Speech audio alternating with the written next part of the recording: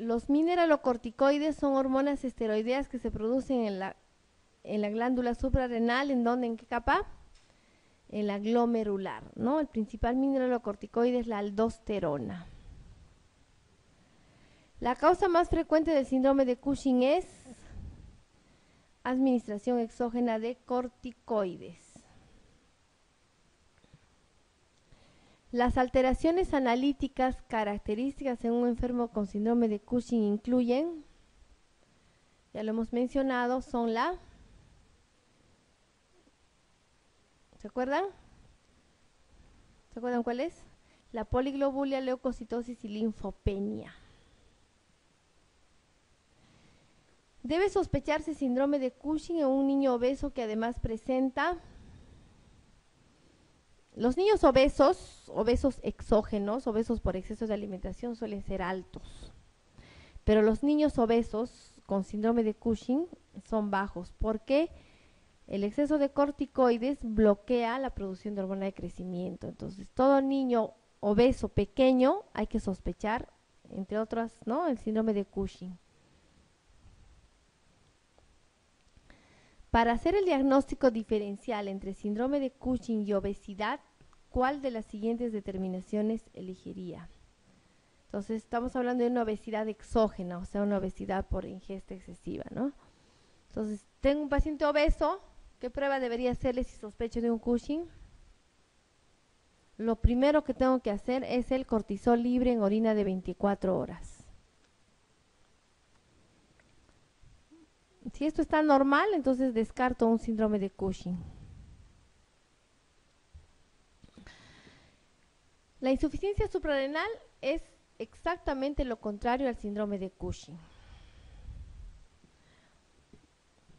Puede ser primaria, si el problema es a nivel suprarrenal, o secundaria, si es en la hipófisis o el hipotálamo. Primaria, la insuficiencia suprarrenal primaria también se llama enfermedad de Addison, ¿no? Es a nivel de la suprarrenal. En cambio, la secundaria simplemente se llama insuficiencia suprarrenal secundaria, no tiene otro nombre. Las causas de la insuficiencia suprarrenal primaria pueden ser por destrucción de la glándula, que son las principales causas, o por falla metabólica. Entre las principales causas primarias tenemos la causa autoinmune. Luego tenemos las causas infecciosas. En nuestro país la tuberculosis todavía sigue siendo una causa importante de enfermedad de Addison. Luego tenemos la histoplasmosis, causas neoplásicas primarias y secundarias, amiloidosis, sarcoidosis, hemorragia. Puede haber una hemorragia por los meningococos, una meningocosemia muy severa, a veces produce una hemorragia que va a infartar incluso a la glándula suprarrenal. Luego tenemos la falla metabólica, que es por la hiperplasia suprarrenal congénita, eso lo vamos a ver en pediatría, y el uso de drogas, ¿no? Como hemos visto, el ketoconazol puede producir un bloqueo de la esteroidogénesis. Y en las causas secundarias, ¿no?, cualquier causa de hipopituitarismo, sea radiación, cirugía, neoplasias, o supresión súbita de esteroides, ¿no? Esto es cuando tenemos un síndrome de Cushing exógeno, suspendemos bruscamente y se suspenden los esteroides y produce una insuficiencia suprarrenal. Realmente los signos y síntomas de la enfermedad de Addison o la insuficiencia suprarrenal primaria son muy inespecíficos. El diagnóstico, hay que tener una alta sospecha clínica para hacer el diagnóstico. La deficiencia de glucocorticoides se caracteriza por fatiga, laxitud, malestar, pérdida de peso, anorexia, náuseas, vómitos, dolor abdominal, diarrea, esteatorrea, hipotensión, debilidad, mialgias, artralgias, depresión, psicosis, alteraciones en la percepción. Puede haber alteraciones en el electrocardiograma debido a la hipocalemia, alteraciones radiológicas, ¿no? Esto ya es cuando se encuentra algo en la enfermedad de Addison. Pero en realidad ninguno de estos signos o síntomas son patognomónicos. Esto podemos encontrarlo en cualquier situación, cualquier otra enfermedad. La deficiencia de mineralocorticoides sí suele ser más evidente. Hay deshidratación, hipotensión, sobre todo hipotensión ortostática, disminución del gasto cardíaco y disminución de respuesta a las catecolaminas. Entonces, cuando hay una deficiencia de mineralocorticoides, sí es evidente porque el paciente puede entrar en shock hipovolémico muy rápido. Además, puede haber hiperpigmentación, anhelo excesivo por consumir sal, amenorrea, disminución de la libido, disminución del vello púbico, menopausia prematura, múltiples caries dentales, esplenomegalia, hiperplasia linfoide. Casi todas son inespecíficas. Entonces, el diagnóstico definitivamente se hace pues haciendo el dosaje de las hormonas, ¿no? El tratamiento, ¿no?, es con glucocorticoides. De elección, la hidrocortisona oral. En nuestro país no tenemos hidrocortisona oral, solamente tenemos endovenosa. Podemos hacer preparar, ¿no?, esta hidrocortisona en algunas farmacias, o la otra opción es utilizar prednisona a dosis fisiológica. La dosis fisiológica de prednisona es 7.5 miligramos al día, independiente del peso. Se da 5 miligramos en la mañana y 2,5 en la tarde. También se puede utilizar dexametasona, pero no es recomendable porque la dexametasona tiene un alto poder glucocorticoide, pero puede llevar a un síndrome de Cushing exógeno muy rápidamente. Cuando hay deficiencia de mineralocorticoides, el tratamiento de elección es la fluorocortisona. Y en mujeres se pueden utilizar la de hidroepiandrosterona, que puede ser un reemplazo cuando necesitamos fertilidad. La crisis adrenal aguda se caracteriza por una disminución brusca del cortisol. Generalmente esto se va a dar cuando el paciente, después de haber usado corticoides a dosis altas durante un largo tiempo, o sea, después de un Cushing exógeno, suspende bruscamente la ingesta de cortisol. Por eso les había mencionado que se debe hacer la disminución progresiva cuando se está tomando corticoides a tiempos prolongados. Esta, además, se puede dar cuando un paciente tiene síndrome de enfermedad de Addison o insuficiencia suprarrenal y no sabe que tiene, pero se somete a un estrés muy fuerte, entonces se desencadena una crisis adrenal aguda. Esta es una emergencia, se caracteriza por hipotensión, deshidratación, hiponatremia, hipoglicemia. Puede llegar incluso al shock hipovolémico el paciente. El tratamiento definitivamente es con suero salino intravenoso durante 24 o 48 horas y se debe administrar hidrocortisona endovenosa a dosis altas. Luego hay que disminuir progresivamente, una vez que se resuelve la crisis, hasta lograr la dosis de mantenimiento. ¿Cuál de los siguientes datos analíticos de la sangre es característico tanto de la insuficiencia adrenal aguda de origen adrenal como de la insuficiencia adrenal aguda de origen hipotalámico hipofisario? Entonces, la insuficiencia adrenal o suprarrenal puede ser, como hemos visto, primaria o secundaria. ¿Cuál sería la diferencia, creen ustedes, ¿no? En la primaria, como es a nivel de la suprarrenal, se afectan las tres capas, la glomerular, fascicular y reticular. En cambio, en la secundaria, que es de origen hipotalámico hipofisario, solamente se afecta las capas que dependen de la ACTH. ¿Cuál no depende de la ACTH? De las tres capas de la suprarrenal tenemos la glomerular, fascicular y reticular. En la glomerular se produce la aldosterona, que no depende de la ACTH. Entonces, la diferencia básicamente estaría dada en el descenso de la aldosterona. Otra vez está mal esto. El descenso de la aldosterona.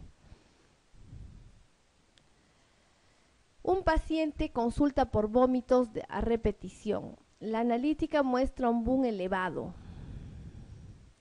Hiponatremia, hiperpotasemia, acidosis metabólica e hipocloremia. El sodio de orina es de 40.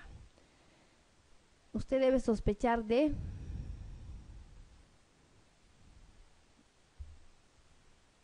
se presenta un paciente así en la emergencia. ¿Qué debemos sospechar? Estenosis pilórica, vómitos de origen central con secreción inadecuada de ADH, o sea, un CHAT podría ser, una insuficiencia suprarrenal, una diabetes insípida, ingesta de paraquat.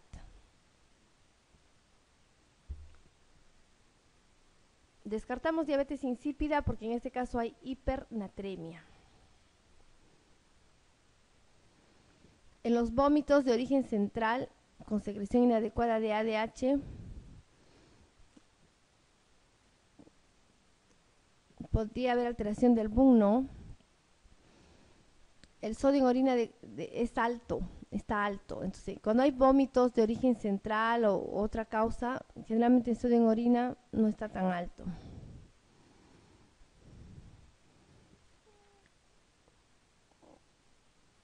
Entonces, más o menos tenemos un paciente que tiene vómitos a repetición. Ese es un paciente crónico, ya algo está pasando, ¿no? Luego tenemos hiponatremia, hiperpotasemia. Las principales causas de hiperpotasemia son el hipoaldosteronismo y la insuficiencia renal. En ninguna de las alteraciones hay insuficiencia renal. Entonces, ¿en qué situación podría haber hipoaldosteronismo? En una insuficiencia suprarrenal.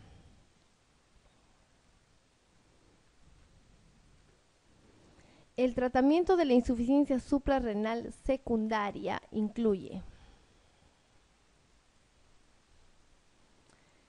cuando hablamos de insuficiencia suprarrenal secundaria, estamos definiendo que no hay producción de ACTH y por lo tanto no hay producción de corticoides. Entonces, el tratamiento es reemplazar corticoides con hidrocortisona. Respecto a la insuficiencia suprarrenal primaria, una de las siguientes es cierta. Los niveles de ACTH y cortisol están disminuidos. En la insuficiencia suprarrenal primaria está disminuido el cortisol, pero la ACTH está elevada. Esto es falso. Los niveles de cortisol están disminuidos y la ACTH está elevada. Esto es cierto. Los niveles de cortisol están disminuidos, pero aumentan tras estímulo con ACTH. Si es una insuficiencia suprarrenal primaria, el cortisol nunca va a aumentar, siempre va a estar bajo. Los niveles de cortisol están aumentados, eso es falso. Los niveles de ACTH y cortisol están aumentados, también es falso. Entonces, en la insuficiencia suprarrenal primaria, recuerden, cuando es primaria, el problema es en la suprarrenal. En la suprarrenal no hay corticoides, por lo tanto, en compensación la ACTH va a estar elevada. Todas las siguientes son características de la insuficiencia suprarrenal, salvo una.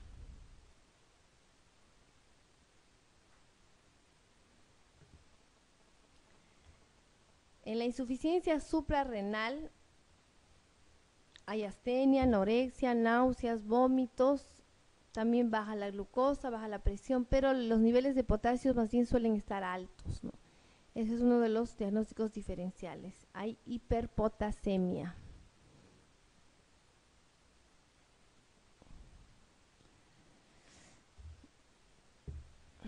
Los mineralocorticoides que se producen en la capa glomerular, tenemos principalmente a la aldosterona, están regulados por el sistema renina-angiotensina-aldosterona, cuya función es aumentar la reabsorción de sodio. Entonces, la aldosterona reabsorbe el sodio, aumenta los niveles de sodio en sangre. Entonces, tenemos que la aldosterona va a estar estimulada por el eje renina-angiotensina-aldosterona. La renina es una hormona que se produce a nivel del aparato yuxtaglomerular en los riñones. La renina va a estar estimulada cuando hay hipovolemia. Cada vez que pase menos cantidad de agua por los túbulos renales, por el túbulo contorneado proximal de los riñones, se va a estimular la renina. ¿Cuál es la función de la renina? Transformar el angiotensinógeno en angiotensina 1. Luego, la angiotensina 1, por acción de la hormona convertidora de angiotensina, que se produce principalmente en el pulmón y en el endotelio renal, se va a convertir en angiotensina 2.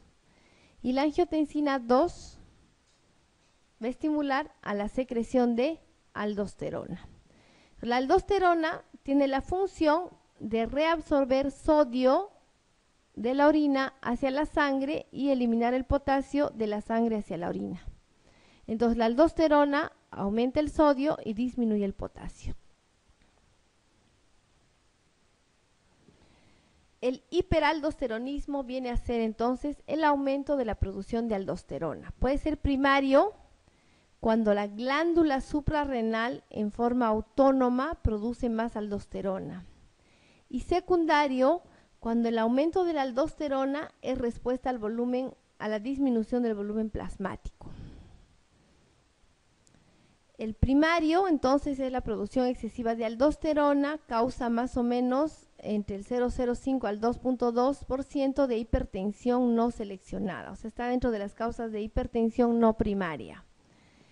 En el 75% de los casos se producen adenomas pequeños, menos de 3 centímetros, productores de aldosterona, y es más frecuente en las mujeres. Entonces, el hiperaldosteronismo primario, en primer lugar, adenomas suprarrenales que se llama síndrome de Cohn. Luego tenemos un hiperaldosteronismo idiopático que se caracteriza por una hiperplasia adrenal primaria, no hay tumor. Luego el hiperaldosteronismo suprimible con glucocorticoides, que solamente se diagnostica cuando se hace el tratamiento con glucocorticoides. La hiperplasia micronodular y un carcinoma suprarrenal. La principal característica del hiperaldosteronismo primario es la hipertensión con hipopotasemia. Entonces, el paciente tiene un tumor productor de aldosterona, reabsorbe más sodio de lo normal y por lo tanto bota más potasio de lo normal, logrando hipopotasemia. En este caso, la hipertensión es moderada a severa y que no se controla a pesar de la medicación antihipertensiva.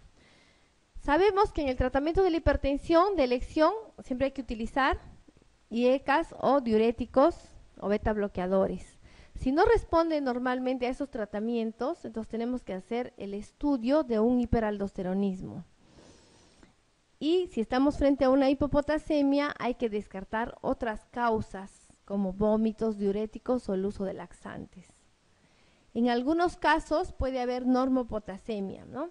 Y si existiera hipopotasemia, es decir, más de 3 miliequivalentes por litro, se presentan debilidad muscular, fatiga, calambres, cefalea, alteraciones en la concentración de la orina, ondas subprominentes en el electrocardiograma que pueden llegar a arritmias y extrasístolis, e hipotensión postural y bradicardias. Entonces, en el laboratorio vamos a encontrar hipopotasemia, actividad renina plasmática disminuida, aumento de aldosterona y se realiza la prueba de infusión salina. ¿En qué consiste esta prueba? Un paciente o una persona normal, si yo le administro suero salino, sus niveles de aldosterona van a estar disminuidos. ¿Por qué? No necesita reabsorber más sodio porque ya está ingresando sodio. En cambio, un paciente que tiene hiperaldosteronismo y le administro infusión salina, los niveles de aldosterona van a seguir altos, no van a responder a esa infusión salina, porque hay un tumor autónomo que no responde a nada, sigue funcionando, independientemente de los niveles de sodio que existen en el plasma. Y hay que hacer una resonancia de las suprarrenales para ver la presencia del tumor. El tratamiento, entonces, si se trata de una enfermedad de Cohn, o sea, hay un tumor productor de aldosterona, hay que operar. Si se trata de una hiperplasia idiopática, simplemente utilizamos fármacos antagonistas de la aldosterona, los ahorradores de potasio, como la espironolactona, que justamente bloquea a los receptores de aldosterona a nivel de los túbulos renales. Y en el hiperaldosteronismo supresible con glucocorticoides se utiliza la hidrocortisona. A ver, debemos sospechar de hiperaldosteronismo primario en un paciente hipertenso que presente hipertensión maligna, hipopotasemia con hipopotasuria, hipopotasemia con hiperpotasuria, hiperpotasemia con hipopotasuria, hiperpotasemia con hiperpotasuria. Entonces, en el hiperaldosteronismo hemos dicho que hay menor cantidad de potasio porque se está eliminando más cantidad de potasio, ¿no? Entonces, la respuesta es la C. Una mujer de 46 años consulta porque tiene una presión de 150-110. En la anamnesis refiere cefaleas, fatigabilidad y ocasionalmente calambres musculares.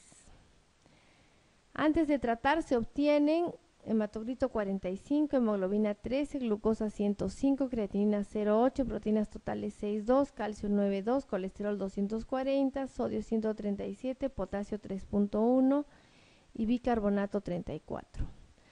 ¿Qué está alterado acá? El colesterol, el potasio y el bicarbonato, que está muy elevado, ¿no? Entonces, el colesterol puede ser aumentado por cualquier cosa, o sea, eso no es importante para el diagnóstico. Pero sí el potasio y el bicarbonato no tienen por qué estar alterados. Entonces tenemos hipopotasemia con hipertensión y alcalosis metabólica, ¿no? Nos hablan del pH ahorita.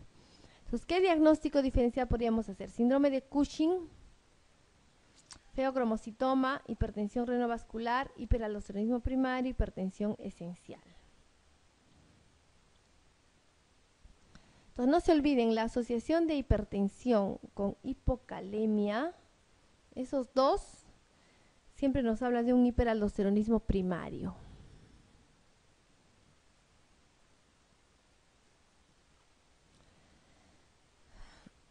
Las patologías de la médula suprarrenal, la única patología de la médula suprarrenal es el feocromocitoma, que es el tumor productor de catecolaminas. Entonces, en la médula suprarrenal se encuentran las células APUT que van a producir catecolaminas y otras sustancias. El metabolismo de estas sustancias, o sea, comienza con la formación de la tirosina, la dopa, la dopamina y la formación de las catecolaminas, noradrenalina y adrenalina. Hasta aquí es la formación de las catecolaminas y su metabolismo es gracias a la COM y va a producir las normetanefrinas y las metanefrinas y finalmente el ácido vanilmandélico, que son las tres sustancias de desecho de las catecolaminas. El feocromocitoma, entonces, es un tumor poco frecuente que produce, almacena y segrega catecolaminas. Está presente en el 0,05 a 1% de los pacientes hipertensos. Entonces, dentro del diagnóstico diferencial de la hipertensión no primaria, hemos visto primero el hiperaldosteronismo y ahora tenemos al feocromocitoma. El feocromocitoma, en el 90% de los casos, se produce en la médula adrenal. El 10% son malignos, el 90% son unilaterales, o sea, en un solo suprarrenal, generalmente en el derecho. El 10% son bilaterales. El 10% son extraadrenales, es decir, están fuera de la suprarrenal, que están ubicados en los ganglios simpáticos del abdomen y tórax y a lo largo de la aorta abdominal en el órgano de Sutherland. Estos feocromocitomas extraadrenales también son llamados paragangliomas. Abdominales, torácicos, a nivel de la vejiga, puede haber también en la vagina, el cordón espermático, en todas esas zonas donde están ubicados los ganglios simpáticos. De estos, el 30% son malignos. No se olviden de esto, el feocromocitoma tiene la regla de los 10. El 10% son extraadrenales, el 10% ocurre en niños, el 10% son múltiples o bilaterales, el 10% recurren, hemos dicho que más de 30% si son extraadrenales, el 10% son malignos y más si son extraadrenales, el 10% son familiares y el 10% son incidentalmente descubiertos. El feocromocitoma familiar más o menos ocurre entre el 5 a 10% de los casos, ¿no? Los bilaterales se asocian a síndromes familiares, ¿no? El síndrome de NEM2 y el síndrome 2A y 2B. El síndrome de NEM2A o síndrome de Zippel está constituido por carcinoma medular de tiroides, hiperparatiroidismo primario y feocromocitoma. Y el síndrome NEM2B tiene carcinoma medular de tiroides, feocromocitoma y neuromas fibrosos múltiples. Estos síndromes son de mal pronóstico. El feocromocitoma puede producir epinefrina y norepinefrina. Además, pueden producir otro tipo de péptidos, como opioides endógenos, incluyendo somatostatina, polipéptido intestinal, calcitonina y ACTH. Normalmente la calcitonina se produce en la tiroides y la ACTH en la hipófisis, pero en esta zona también pueden producir estos tumores, estas sustancias. El cuadro clínico se caracteriza en el 40% de los casos por hipertensión paroxística, es decir, que tiene hipertensión solamente en algunos momentos, y en el 60% hipertensión sostenida. En este caso de la hipertensión sostenida, ¿no?, puede haber 50% con paroxismos y 50% sin episodios. ¿A qué llamamos paroxismos? Los paroxismos se caracterizan por cefalea pulsátil, palpitaciones, diaforesis, ansiedad, temblor, palidez, dolor abdominal, náuseas y vómitos. Es decir, el paciente desencadena una crisis aguda con toda esta sintomatología, que se va a desencadenar principalmente con esfuerzo, estrés físico o estrés emocional. Y duran entre 10 a 45 minutos. Puede presentarse en un día o uno cada varios días, semanas o meses. Existen casos raros donde más bien hay hipotensión, angina o infarto a miocardio, hipotensión ortostática, arritmias e insuficiencia cardíaca. Entonces, si tenemos un paciente que tiene toda esta sintomatología asociada a hipertensión, entonces debemos sospechar de un feocromocitoma. Entonces hay que tener siempre los datos de hipermetabolismo, intolerancia al calor, diaforesis, pérdida de peso. Hay que hacer el diagnóstico diferencial con un hipertiroidismo. Alteraciones de la tolerancia a la glucosa, constipación, distensión abdominal, colitiasis, policitemia, retinopatía hipertensiva, tumor palpable solamente en el 10 a 15% de los casos. Como las suprarrenales están en el retroperitoneo, difícil palparlas. El diagnóstico se realiza haciendo el dosaje de catecolaminas séricas y urinarias, el dosaje de ácido vanilmandélico, las metanefrinas y el uso de pruebas dinámicas. De todas estas, la más sensible es el dosaje de metanefrinas, que puede ser a nivel urinario o a nivel plasmático. Luego ya tengo el diagnóstico del exceso de producción de catecolaminas, tengo que ubicarlo, ¿está en la suprarrenal o está extrarenal? Para lo cual no se puede utilizar radiografía, urografía, tomografía o ecografía, pero de preferencia es la tomografía. La tomografía es la más sensible para hacer un examen de imagen de las suprarrenales, ¿no?, que diagnostica el 90% de los casos. También se podría utilizar resonancia o gammagrafía. La gammagrafía con yodometilbenzilguanidina es un examen de elección para diagnosticar tejidos hiperfuncionantes productores de catecolaminas, que nos puede ubicar no solamente a nivel de la suprarrenal, sino también a nivel extrarrenal, los paragangliomas. Aquí podemos ver la diferencia, ¿no?, entre un adenoma simple, que es más pequeño, y un feocromocitoma, que es un poquito más grande. El tratamiento, como es un tumor, hay que operar, pero como tiene hipertensión muy elevada, hay que hacer la preparación preoperatoria. Se utilizan fármacos con bloqueo alfa y beta adrenérgico, reemplazo adecuado de volumen, vigilancia del hematocrito, anestesiólogo experto y sustitución con corticoides durante y después de la cirugía.